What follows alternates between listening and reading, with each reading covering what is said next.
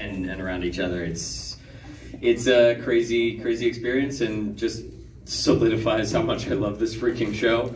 How I feel like so lucky to have been a part of it, especially like this. Gosh, I don't know what to say right now. This was this was a really like awesome project to be a part of. I know it's affected so many people. One of my favorite parts about Demon Slayer, I mean, it was a huge thing, like recording it, and obviously as a job in being in like this awesome anime, recording this cool part. I was super stoked for it. The thing that means the most to me, though, of this entire experience doing this is honestly meeting all of y'all. I don't mean to like say that as like a cheesy thing, but seriously, the way in which it affects other people and the way in which it like touches our lives. And all throughout this, there's so much, especially in Mugen Train and throughout all of Demon Slayer, that touches upon you know, it's swords and demons and super freaking cool, but it's also about our humanity and how special that is. Our relationships with each other, with our friends, with our family.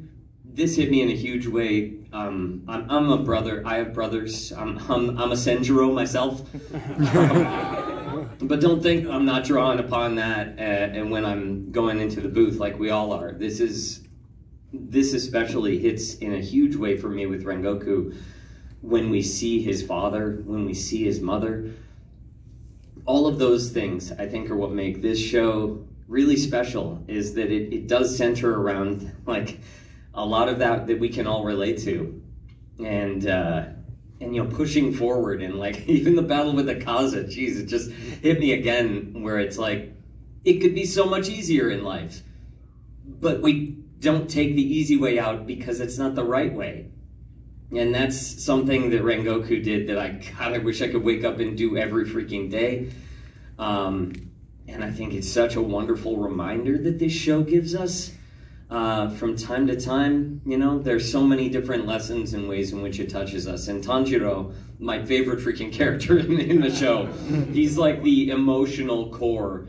And you know, he's just that part where everyone like leads him to the spiritual core. I break down at that too, because I'm like, oh my god, this is like the protect Tanjiro. Don't let him fight any more demons. He is the best of us. But it's stuff like that. It's like still pushing and being a better part of yourself. And even Tanjiro, like, I feel that way, where he's like, I feel like every time I punch through a wall, there's another one, and I hear all my heroes on the other side. And I want to go join them, and I can't seem to figure out how. And the way in which a show like this or characters like this can give us the strength to punch through our own walls in life. And I've seen it from so many people that I've met over the past year and a half, and I feel so freaking lucky. So thank you all. I really appreciate it. Woo! Tasty! Hope y'all had some tasty food today.